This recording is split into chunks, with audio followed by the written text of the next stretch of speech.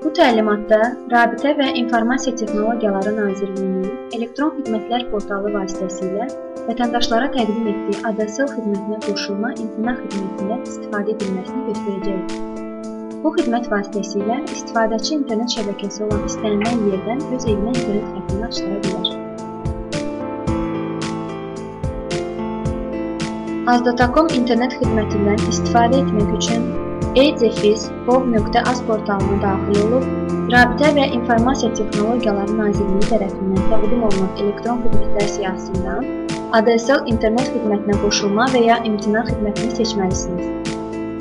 Açılan formanın içində sizin adınızda olan şəhərdaxili telefon nömrəsi avtomatik olaraq açılacaqdır. Əgər sizin adınıza bir neçə şəhərdaxili telefon nömrəsi vardırsa, telefon sətrindən xüsusi düymə vasitəsilə istənilən nömrəni seçə bilərsiniz.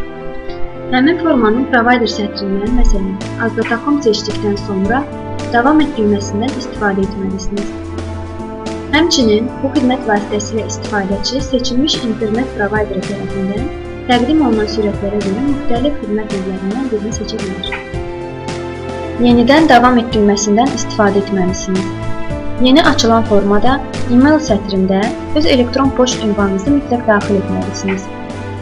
Daxil edilən məlumatlarda səhv olduqda, elektron xidmətin içindən çıxmayaraq, məlumatları təkrarən daxil edin. Sistemdə elektron sifariş sorğusu formalaşır və onlayn ödəmə düyməsindən istifadə edin.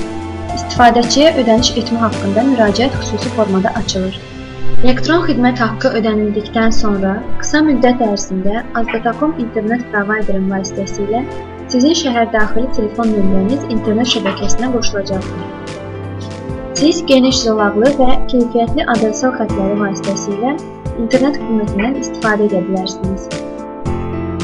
Əgər ADSL internet xidmətindən istifadə etmə sürəti sizi qane etmirsə, bu zaman yuxarıda qeyd edildiyi kimi ADSL xidmətinə daxil olub, əməliyyat sətrindən sürət dəyişmə variantını seçib, davam et düyməsi vasitəsilə açılan növbəti formanın içində xidmət növlərindən birini seçə bilərsiniz.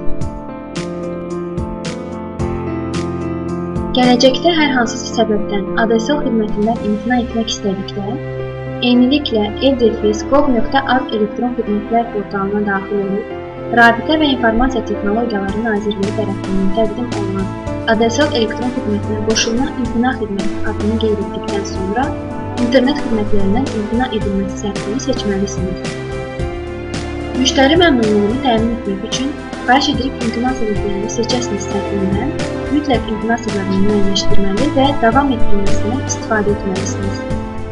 Açılan növbəti formanın içində ADSL xidmətindən imtina üçün sifariş qəbul olunduğu mətni istifadəçiyə təqdim olunacaqdır. Bu yolla siz istədiyiniz vaxt ADSL internet provayderi tərəfindən təqdim olunan internet xidmətlərindən imtina edə bilərsiniz.